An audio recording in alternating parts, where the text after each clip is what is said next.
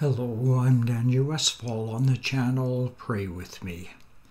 Hebrews 3 warns the reader against unbelief, citing as an example Israel's unbelief during their 40-year wilderness journey.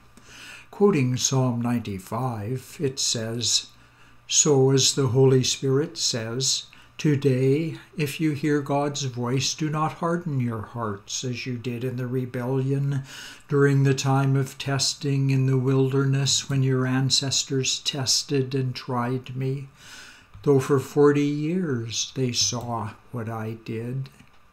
That is why I was angry with that generation.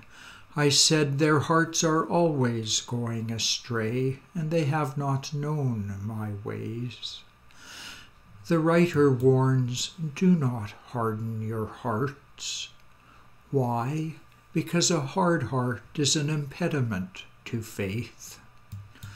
The first Bible character to be diagnosed with a hard heart was Pharaoh. When Moses advocated for the Hebrew slaves and God sent plagues on Egypt, Pharaoh refused to understand this new reality that was invading his kingdom. He wanted to keep living in his old reality where he was the only king and no one questioned him. When the Israelites wandered in the wilderness, they wanted to go back to Egypt. Their hearts weren't big enough to take in the new reality that God might look after them in the desert. Just like Pharaoh and the Israelites, people still cling to the past. The Make America Great Again movement looks back to a great past instead of facing current realities. Climate deniers resist evidence that the world is changing around us. Many evangelicals feel the way forward is to return to an older culture and a simpler faith. When Carl F. H. Henry was editor of Christianity Today, theologian Karl Barth once asked him, "Is the name of your magazine Christianity Today or Christianity Yesterday?" Each generation struggles to live Christianity today. If we imitate Pharaoh, we focus on the good old days and harden our hearts to today. If we imitate Israel, we want to return to the past instead of learning the difficult lessons God is teaching us today. Here's another example of a hard heart. I once talked to a man who said, God doesn't exist.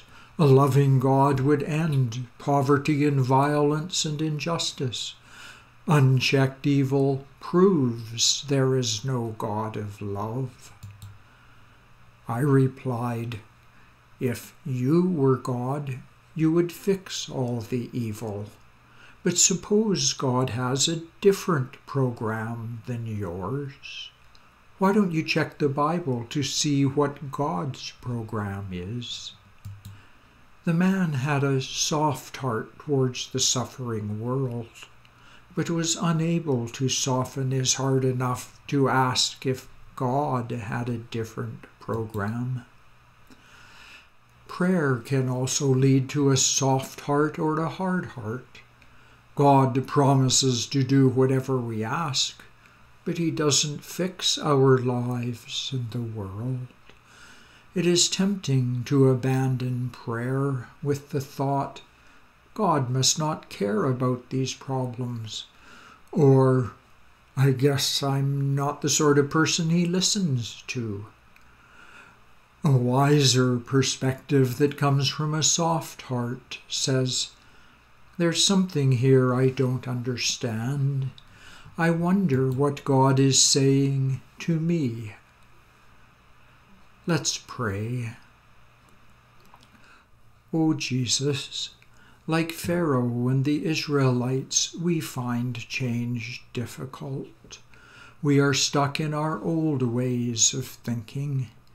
With the author of Hebrews, we pray, today, when we hear your voice, help us not to harden our hearts. Help us to believe you are active in our world, in the pandemic, in the weather, in our wilderness journeys, in the church.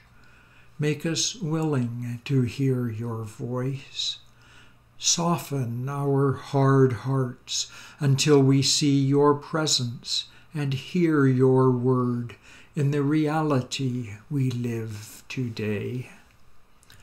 Amen. I'm Daniel on the channel. Pray with me.